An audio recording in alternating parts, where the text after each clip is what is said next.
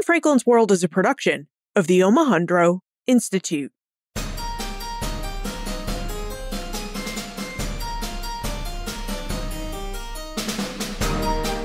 Hello, and welcome to episode 284 of Ben Franklin's World, the podcast dedicated to helping you learn more about how the people and events of our early American past have shaped the present-day world we live in. And I'm your host, Liz Covart. Every year, the United States holds elections. Often these elections are for city, town, and state offices. However, every 2 years, the United States holds federal elections, where the American people elect those who will represent and serve them in their national government. How did elections in the United States develop? And who is American democracy for? And who gets to participate in that democracy by voting? As 2020 is a federal election year, my colleagues Joseph Adelman, Holly White, and I have found ourselves wondering about these questions.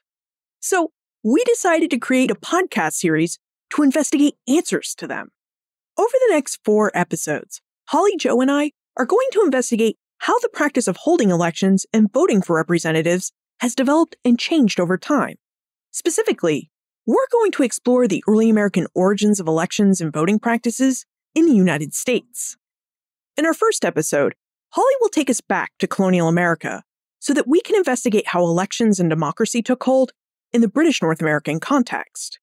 In our second episode, we'll explore the origins and development of federal elections and who could participate in those elections.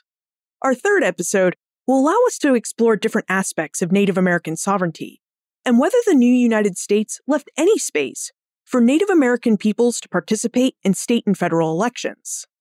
And in our fourth episode, Joseph Adelman will conclude with an investigation of presidential elections and the development of the Electoral College.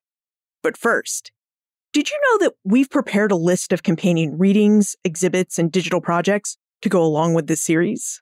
All of the guest scholars that you'll hear throughout this series were kind enough to recommend resources that you can use to further explore the history of early American elections beyond just these episodes.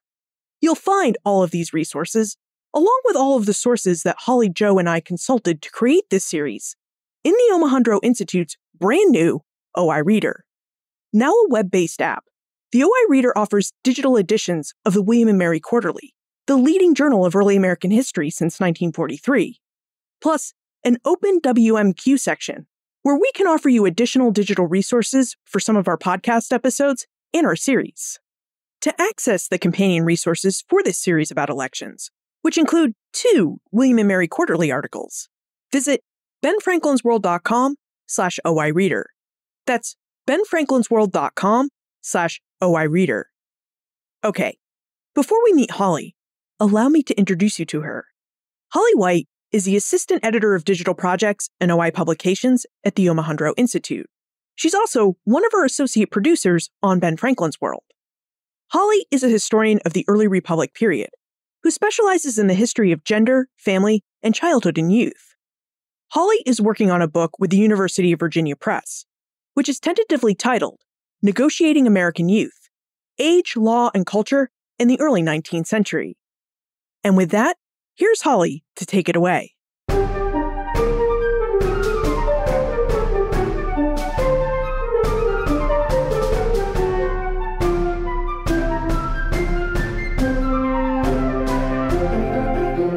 The British North American colonies came to form some of the most democratic governments in the world.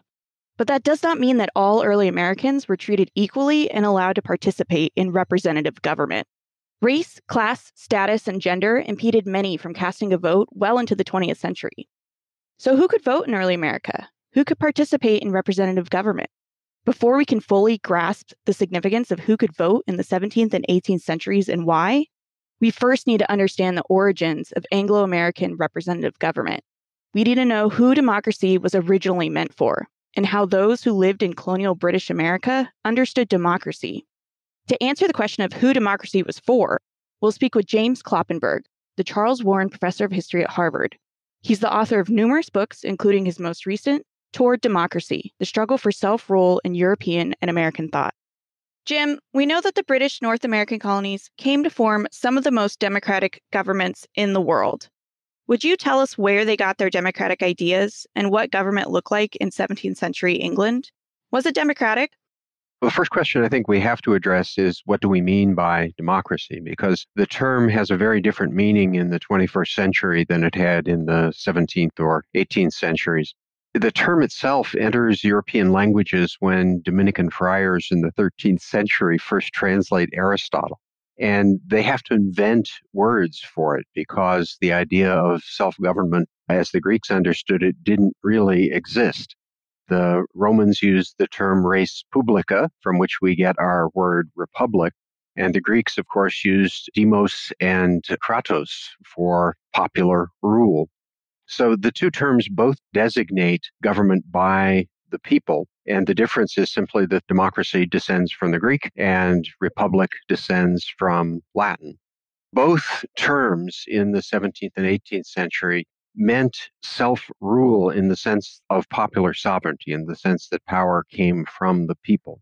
And that was a radical idea because in most European countries, and certainly in Britain, sovereignty was thought to reside in the king or perhaps in the king in parliament, as the term was used in England. The assumption was that the people were not the source of authority, but it was instead the monarchy that ruled.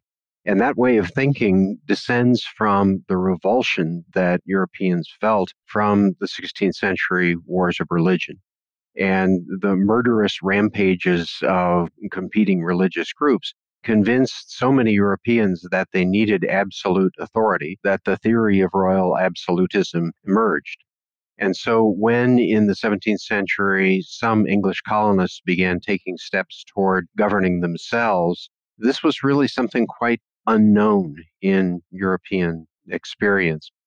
The origins of Parliament are lost in the mists of time. There was something resembling Parliament around the 10th century. There were assemblies of notables who were called by the king and gathered with him for various reasons, for him to dispense patronage and demonstrate his majesty, for them together, the king and the notables, to draw up legislation, and for them to do the work of a judiciary to decide on the resolution of disputes.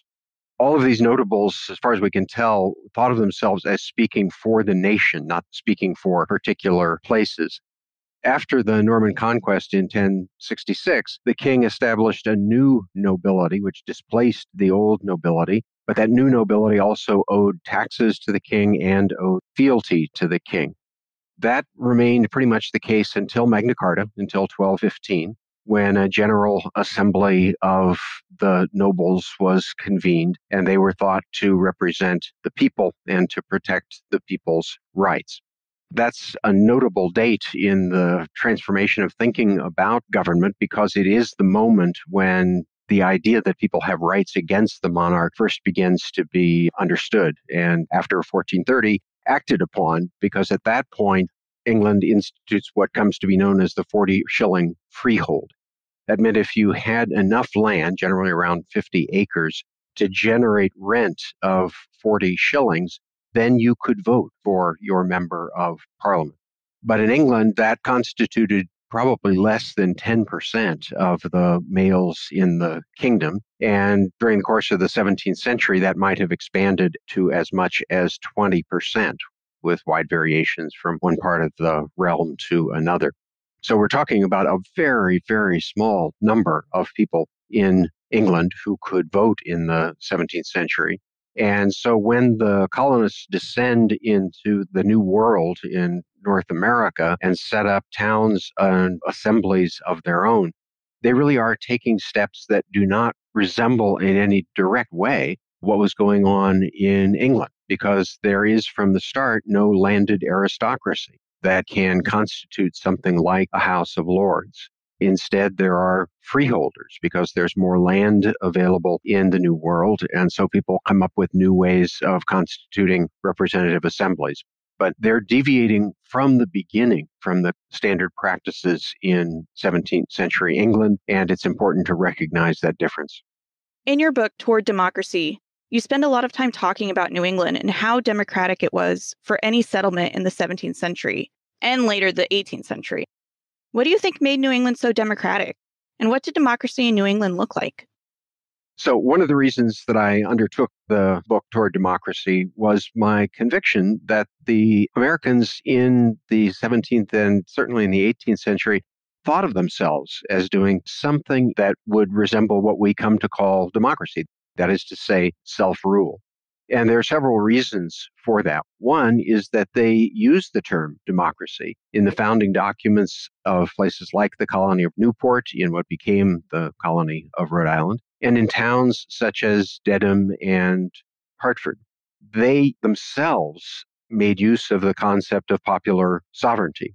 Now, that didn't mean that they thought they were already breaking from the rule of the king or from God's rule. And while I think of them as being fledgling democracies because of the institutions they put in place, they certainly didn't think of themselves as instituting democracies. They thought of themselves as doing God's will. And the point of constituting themselves as gathered communities was to make it possible for them to live lives consistent with what they saw as God's will. They had in mind a kind of peaceful community, but within just a few years, conflicts broke out, as they always do, and it was necessary for them to begin to find the institutions that would make it possible to resolve those controversies.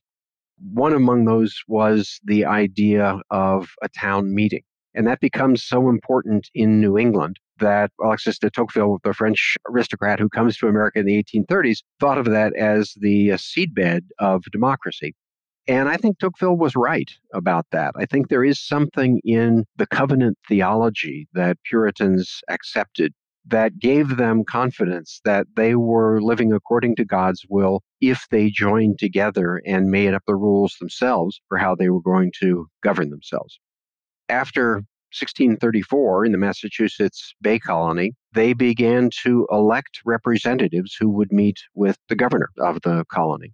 At that point, they discovered that the charter of the Massachusetts Bay Colony actually gave the freemen the right to choose the governor. And they were so unhappy that John Winthrop had not let them know that they chose a different governor, his deputy, Thomas Dudley. And that in some ways is the origin of the election of officials in the colonies in New England. In 1636, in Massachusetts, the General Court gave to the freemen the authority to, in the words of the document, choose their own particular officers. And that was another very important step. Now, at first, only members of these town church communities could vote. Then anyone with that 40-shilling freehold could exercise the franchise. And because land was available in New England, as much as something between 60 and 80% of adult males could vote. And then that expanded in the 1650s to perhaps 60 to 90%. Later, it declined because there were fewer church members and then because there were more property qualifications. But still, this is a percentage of people who could vote completely different from the percentage in England. But we have to keep in mind that these were not elections of the sort that we think of today. There were no particular candidates that represented positions. Instead, the members of the town gathered in town meeting, and they agreed on the person who would represent them in the general court. And in most New England towns, it was the same person or the same set of people who were chosen year after year after year. And these were generally the most notable, the most wealthy families in the town. There was a kind of hierarchy that was understood, as Winthrop put it in the famous sermon that he preached on the Arbella, that hierarchy was God's will, that it was no more a human creation than the weather. And so, assuming that hierarchy was legitimate, it's not surprising that those who could vote again and again returned to office the same people. Those were assumed to be the people who were the best qualified to exercise authority in politics. In 1619, the settlement at Jamestown formed the first electing governing body in English North America. What did democracy in Virginia look like? Was it similar to the governments that would later form in New England? The Virginia Company had offered 50 acres in the New World to any voyagers who could fund their own trip. And they authorized also an assembly of representatives. So it's true. That assembly was the first self-governing body in the New World. The difference between Virginia and New England has to do more than anything else, I think, with the kind of people who came to Virginia. Those who came to New England, by and large, thought of themselves as members of a kind of religious pilgrimage, at least in the first generation of those who arrived. Whereas in Virginia, it was primarily people who were interested in making money and interested in improving their economic situation. They were not successful in doing that until they discovered the tobacco crop, which made a number of the early planters fabulously wealthy by 17th century standards. And slavery was instituted primarily because growing tobacco was extremely difficult work and slaves could be made to do it. So once slavery was instituted in Virginia, the gap between those rich planters and poor whites expanded, but it was dwarfed by the gap between every white person and African chattel slaves. Slavery really then was the distinction between New England and Virginia. It's not to say that New England was not involved in the slave trade or that there were people who owned slaves in New England, but it was never as central a feature of New England cultures as it became in Virginia. Since there was so much land available in the colony of Virginia, most whites, even those who came over as indentured servants, eventually could attain land and thus could vote. But again, hierarchy was more or less assumed. And so the idea that somehow because people could exercise the vote, they were displacing the wealthy with ordinary people is a fantasy. That didn't happen. It was ruled by a kind of oligarchy, even though it wasn't the landed aristocracy that had ruled in England. So the difference between New England and Virginia is primarily the distance between the richest and the poorest citizens, or subjects as they would have been in the 17th century. It seems that by the 18th century, the British colonies were more firmly established and elections became more common. As you've mentioned, British colonists participated in representative government through voting at significantly higher percentages than their British counterparts. The widespread availability of land in the colonies, and in turn the ability to become a landowner, accounts for this difference. Jim, could you explain to us why British Americans continued to use land ownership as a voting qualification in the 18th century? Two reasons. First, I think it was traditional in England, and since these were almost entirely, at least initially, English settlers, they opted to follow the patterns that had already been established in England, and the 40-shilling freehold was already 2 centuries old by the time the migration to the New World started. The logic behind it was that only people who had a stake in the place where they lived, that is to say, people who owned land, should participate in governance.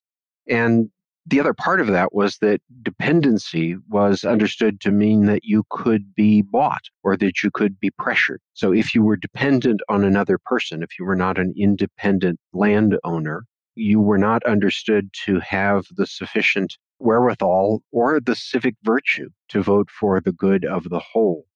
The idea of virtuous citizenry descends from the Renaissance into 17th century European political thought. And the assumption is that only independent, autonomous citizens can exercise the vote responsibly. And the best measure of whether or not you are independent is whether you own sufficient land to be able to generate rent if you wanted to do that. So it's a combination of traditional custom and the idea of Republican citizenship and who is capable of exercising civic virtue and seeing the good of the whole rather than merely a narrow self-interest.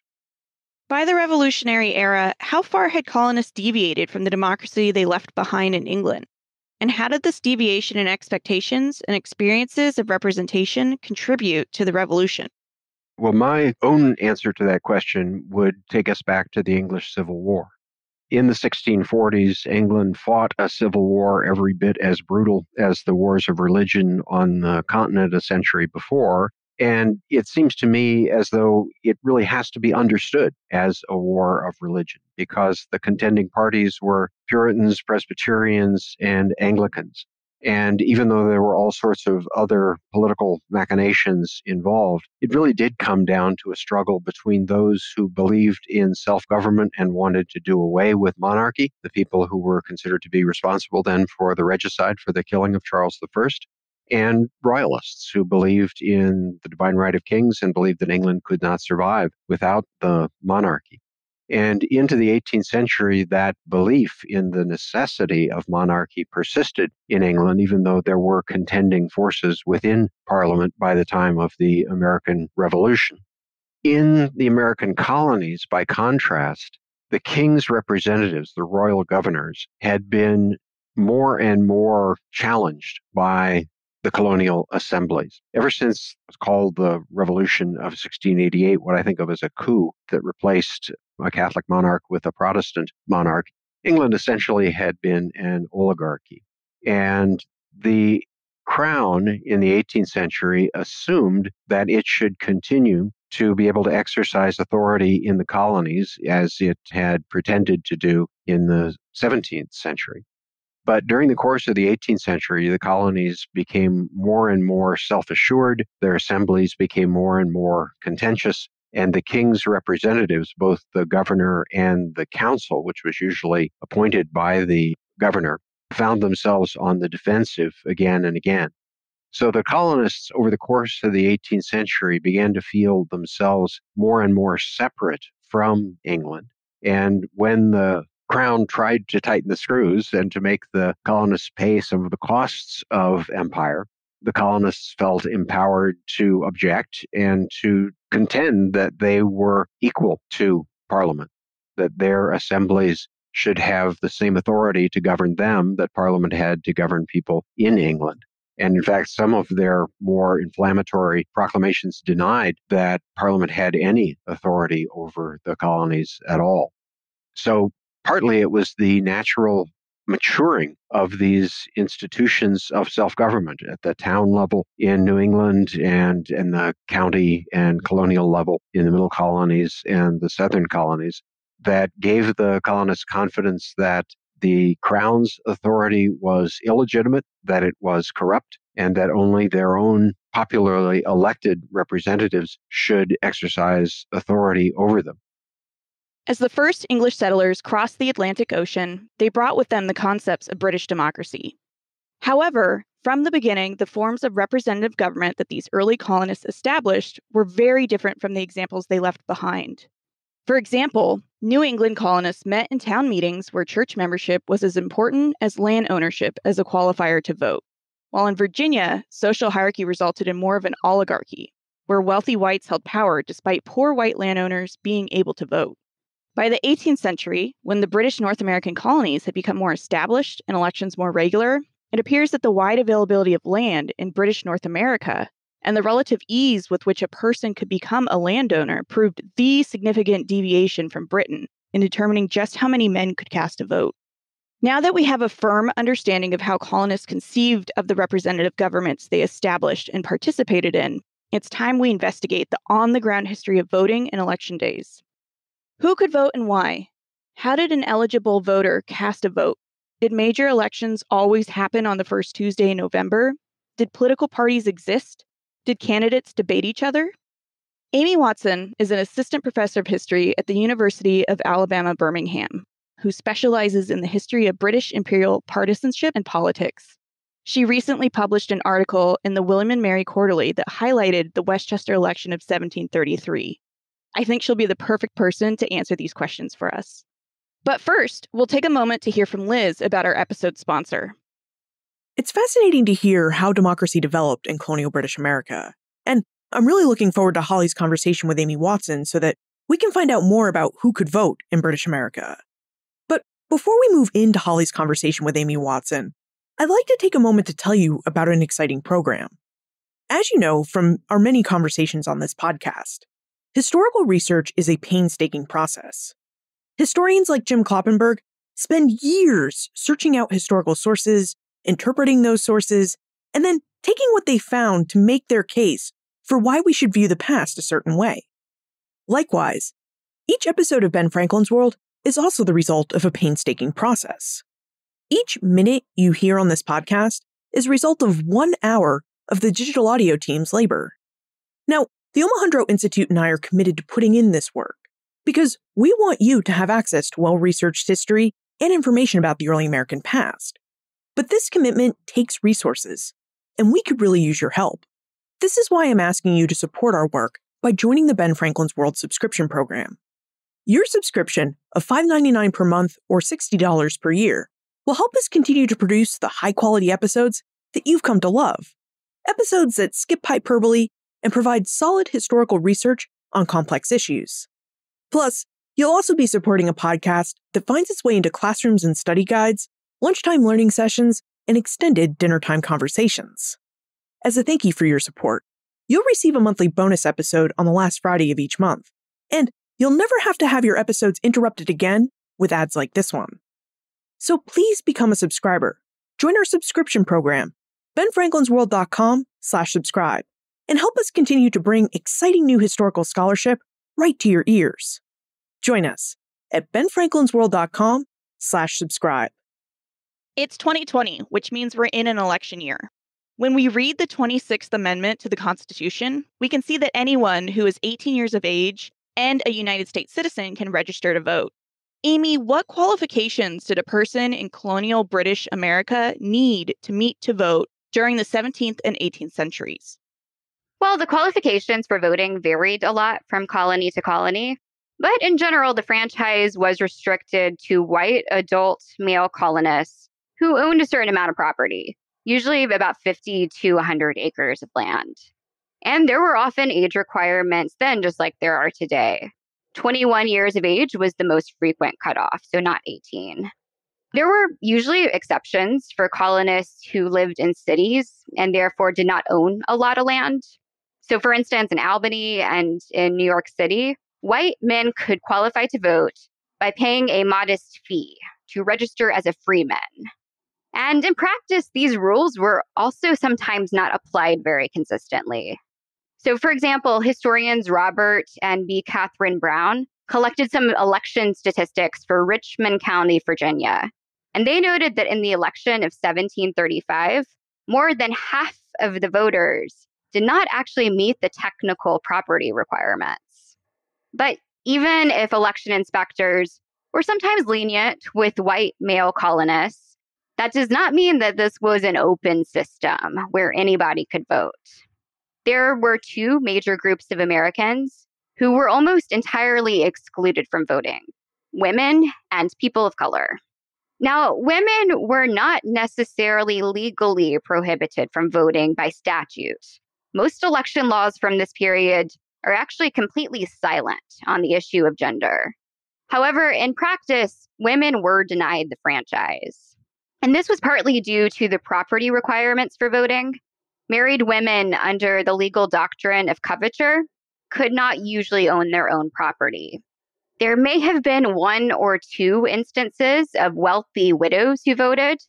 So for instance, there's a somewhat questionable record of a widowed woman named Lydia Taft voting in Uxbridge, Massachusetts in the 1750s. But these possible exceptions are pretty few and far between. In practice, women generally were not allowed to vote. With people of color, it was much the same as with women. Electoral laws did not usually mention race explicitly in the 17th and 18th centuries, although in some colonies it did. It's really hard to find examples of Black or Indigenous people voting in colonial elections.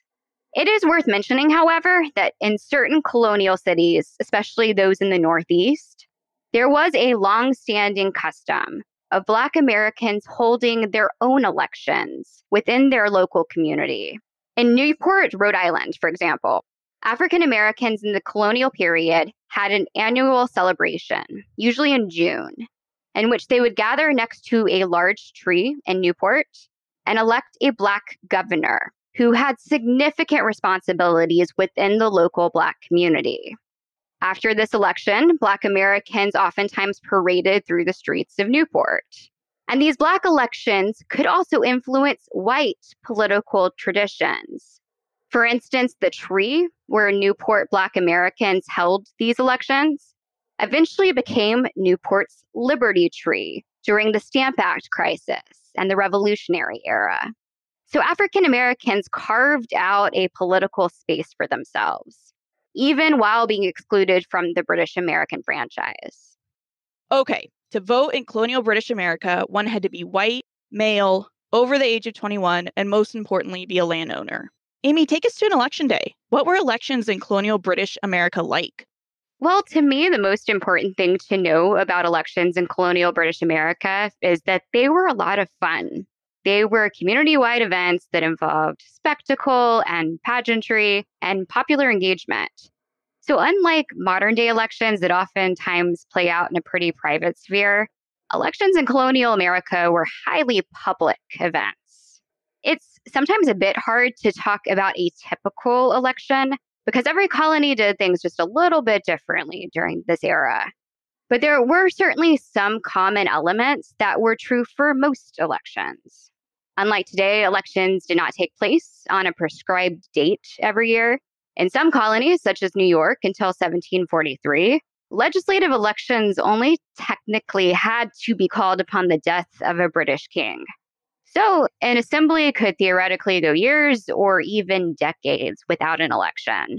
In practice, though, elections usually happened a lot more frequently than that. And in some colonies, like Pennsylvania, for example, elections occurred every single year.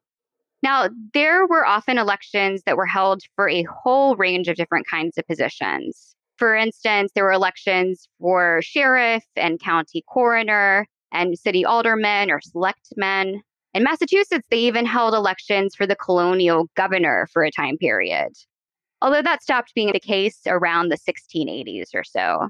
And the nature of campaigning during the colonial period was a bit different than we're used to today. Usually, candidates themselves did not campaign. That looked bad. It was perceived as ungentlemanly or overly self-serving. And there were not organized political debates or anything of that nature. Instead, candidates would often recruit a few political lieutenants to campaign upon their behalf. And these lieutenants, or friends as they were sometimes called, would write letters and they would hold meetings and events to try to convince as many people as possible to support their candidate.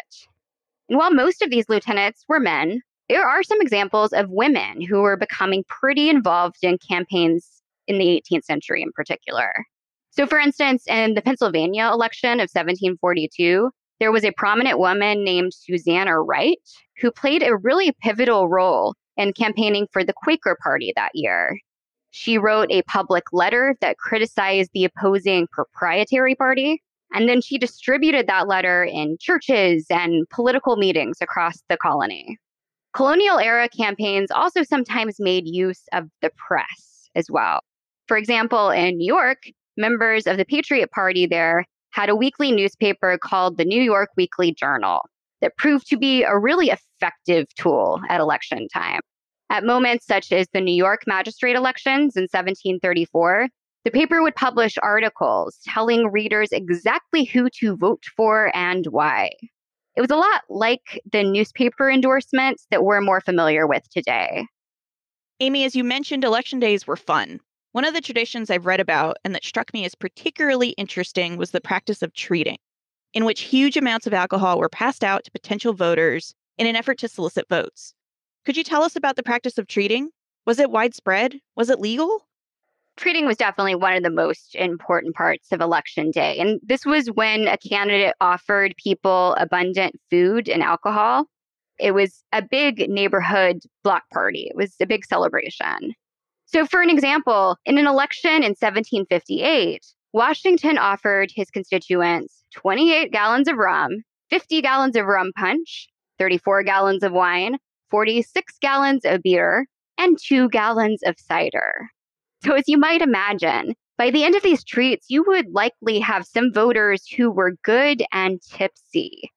While it depended on the locality, election treats were often open to women and white working class men who did not meet the property requirements to vote.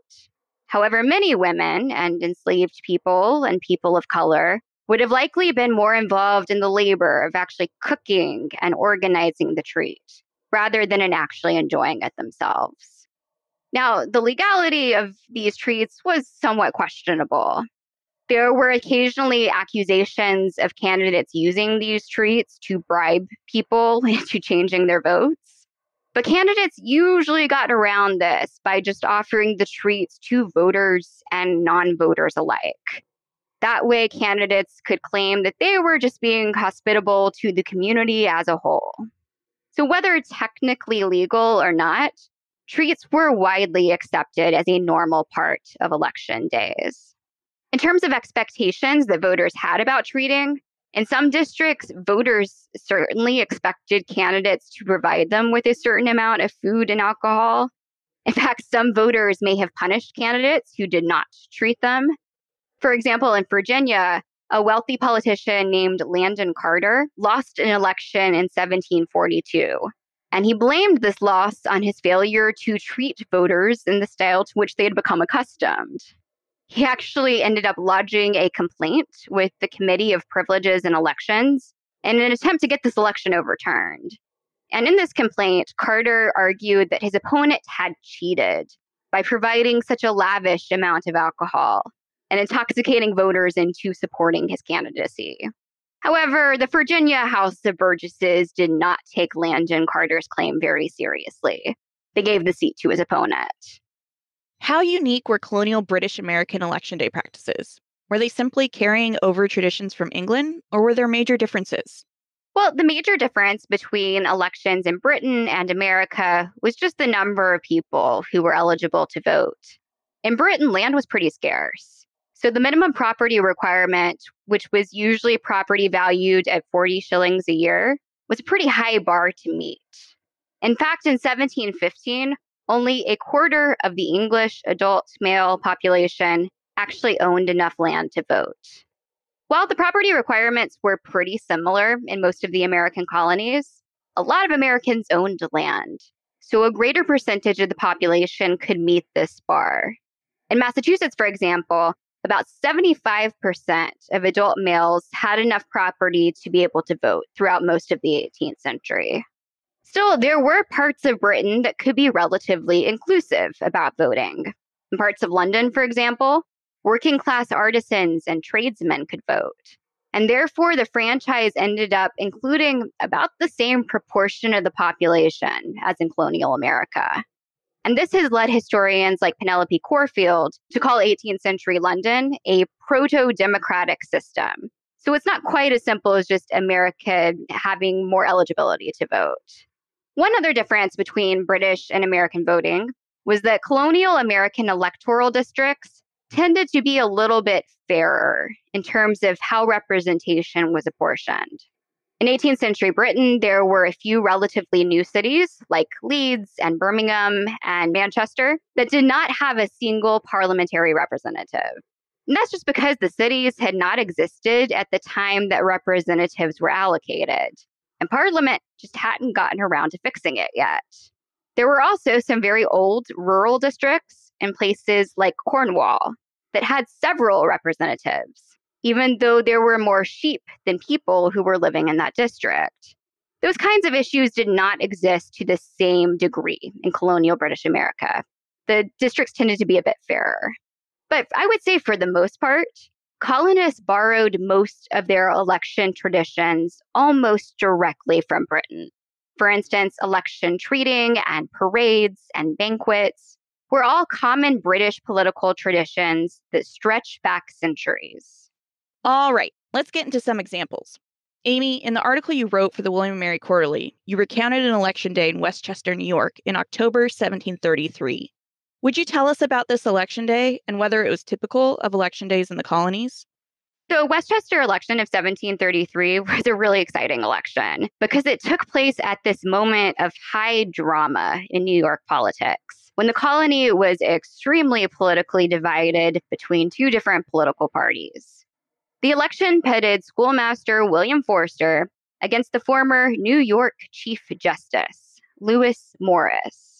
Supporters of Lewis Morris started congregating at midnight because they were worried that the other side would try to pull a fast one on them and count votes before they arrived. The next morning, the two groups began to parade around the town green. Forster's parade included 170 men on horseback who shouted, "No land tax." On the other side, however, Morris was accompanied by 2 trumpeters, 3 violinists, 300 men on horseback, and a large crowd of freeholders who shouted, "No excise." After some name-calling between the two groups, the votes were finally tallied, and Morris was declared the winner. Morris's victory was then celebrated with a gun salute and a wide city banquet. Now, the Westchester election of 1733 was a bit unusual in terms of just how over the top it was, but this kind of pageantry was by no means unprecedented. The elaborate displays, the banners, the banquets, the horse parades were all just part of the fun of an election day.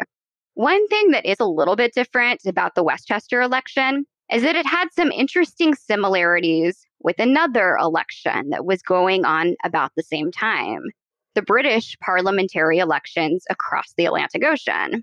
In England, the most controversial political event of 1733 was an excise tax that the Whig ministry tried to pass on wine and tobacco. And because of this tax, the Patriot Party in England began using "no excise" as an electoral slogan. To counter this slogan, the Whigs would shout "no land tax." So that's probably why New Yorkers were shouting about taxes in the Westchester election of 1733. They adopted these British electoral slogans in their own campaign. And as I argue in my article, these colonists saw their own election battle as part of a broader election battle between Whigs and Patriots that was taking place across the British Atlantic world as a whole. It seems like Election Day could get pretty rowdy. Were there any instances of violence or rioting? Just like today, people could get pretty heated about politics in the colonial period. So when you combine that with the crowds of people who would show up, and as you mentioned, the abundant rum and beer and wine, things could take a violent turn. So for example, there was an election in Philadelphia in 1742 in which 2 different parties, the Quaker Party and the Proprietary Party, were vying for a majority in the assembly. In the campaign leading up to the election of 1742, the Proprietary Party had done a very good job about recruiting Philadelphia's sailors and dock workers to their side. The Proprietary Party supported the ongoing War of Jenkins' Ear that Britain was engaged in the 1740s. While the Quaker Party, because of their religious convictions against war, did not support this conflict. Philadelphia's sailors were extremely pro-war, so they were natural allies for the Proprietary group. However, most of these sailors did not actually own enough property to vote for their preferred party. So to express their displeasure against the Quakers, about 80 of these sailors marched up to the courthouse where the polling was taking place and began just physically assaulting Quakers and their supporters. They started beating people with clubs. They were heaving stones through windows. It was pretty brutal. But this riot really backfired on the sailors and the Proprietary Party that they supported. When the melee had calmed down, Philadelphians were still able to cast their votes. And many voters were so appalled by the violence that they actually changed their votes to vote for the Quaker Party. We actually have examples of physical ballots in which people crossed out their original choice and put in a member of the Quaker Party instead. In this case, at least, violence did not pay off in terms of electoral returns. The Quaker Party won in a landslide. And while the election of 1742 in Philadelphia was a bit extreme, this kind of violence was not at all unprecedented. In fact, it wasn't even unique to America. In Britain, for example, there was an election in Westminster in 1741, in which soldiers began physically assaulting members of the crowd who had lined up to vote for the Patriot and Tory coalition, resulting in what one eyewitness described as broken heads and bloodied noses. Because the Whig Party ran the British government at the time, there was a lot of speculation that Whig Prime Minister Robert Walpole had actually ordered these soldiers to cause havoc and secure a victory for the Whigs. As with the Philadelphia election, however, this violence backfired. When reports reached Parliament of this blatant voter intimidation, the House of Commons declared the election void and scheduled a do-over for a later date. During this second Westminster election, the Patriot and Tory coalition won by an overwhelming majority. So as you can see, violence was present at a lot of these elections during this period. And because of how common this violence could be, it actually became a normal policy for British and British American politicians to hire the equivalent of bouncers or security guards to protect them and their supporters on election day. Violence was just part of the fabric of 18th century elections. What lessons did colonial elections offer the framers of the Constitution? And what did these lessons mean for elections in the early republic? That's a good question. I think there's this notion sometimes amongst historians that divisive partisan campaigns were an invention of the early American Republic, associated with the rise of the Federalist and Republican parties. But if you look back to colonial British America, you can see examples of elections that were just as heated and issue-driven as those in a later period. So really, I think that elections in colonial British America just signaled that American politics were going to be divisive in the future. As much as framers like James Madison might have hoped that if they were really, really careful, they could create a system of government that would do away with organized political division. In practice, that ship had already sailed. Now, in terms of the colonial period's constitutional legacy, elections in colonial British America differed a lot from colony to colony. And that political tradition of each locality managing their own elections was pretty much baked into the Constitution. Article 1, Section 4, for instance, says that the times, places, and manner of holding elections for senators and representatives shall be prescribed in each state. Although it also gave Congress the power to alter those regulations if it sees fit. So if you've ever wondered why Americans vote with paper ballots in Connecticut, but with a computer screen in Delaware, and why each state has very different regulations about absentee ballots, for instance, America's colonial history is probably responsible for this variety, for better or worse. However, there were a few issues that the framers were trying to fix with colonial elections. So, for example, in the colonial period, elections were not always held very regularly. In some colonies, for instance, assembly elections were only held about once every 7 years or so, which can be a pretty long time to wait if you're a voter who's unhappy with an assembly's political actions. So the framers made sure to specify in the Constitution how frequently federal elections needed to occur. Every 2 years for the House of Representatives, and every 6 years for a Senate seat. To take one more example, in many colonies, a candidate for office did not actually have to reside in the county that he represented, and he could run in multiple places at once. This was true in Britain, too. There was an election in 1741 in which a popular candidate named Edward Vernon actually ran in 6 different districts, and he won the election in 3 of them. So the framers in Article 1 explicitly made it a requirement. The candidates for the U.S. Congress had to at least be inhabitants of the state that they represented. Though strangely enough, they did not actually go so far as requiring that candidates lived in the district they represented. Overall, though, the Constitution does not say a whole lot about how elections were actually supposed to be run. The framers left that power to the states and ultimately for Congress to determine. Early American elections were fun, booze-filled, community-wide events. They're also heated partisan showdowns, just as contentious and party-divided as the elections we have today. As Amy revealed, when drafting the Constitution, the framers did apply some of the lessons they learned from participating in colonial elections.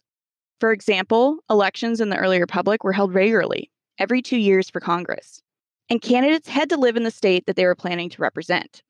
Still, the founders left room for variation and allowed each state to determine who could vote and how votes would be cast by the electorate. This variation in how votes are cast persists today. What other changes to early American election practices did the founders enact, and what practices did they keep? By exploring the origins of early American democracy, we gain a better understanding of just how radical some of the founders' ideas about early Republican representative government were. We also gain a better understanding of the arguments made by many early Republican women and people of color, that the changes that the founders enacted to expand the franchise were not actually as radical as they may have seemed. Thank you, Holly. Great interviews. Now, if you'd like notes on the information Holly and her guests discussed, or more information about Holly's guests, Jim Kloppenberg and Amy Watson, visit the show notes page, benfranklinsworld.com/284. Incidentally, the show notes page is also where you'll find links to the OI Reader. That's where you'll access the bibliography and all the resources we've gathered to complement this series. If you've enjoyed this episode and the start of our series on elections, please consider supporting this work by joining the Ben Franklin's World subscription program. You can join at benfranklinsworld.com/subscribe. That's benfranklinsworld.com/subscribe. Production assistance for this podcast comes from the Omohundro Institute's digital audio team. Joseph Adelman, Martha Howard, Holly White, Karen Wolf, and Peyton Young. Breakmaster Cylinder composed our custom theme music. Finally, as this is a 4-episode series, we'll be posting episodes weekly this month. So stay tuned next week for our second episode about the origins and development of federal elections and who could participate in those elections. Ben Franklin's World is a production of the Omohundro Institute.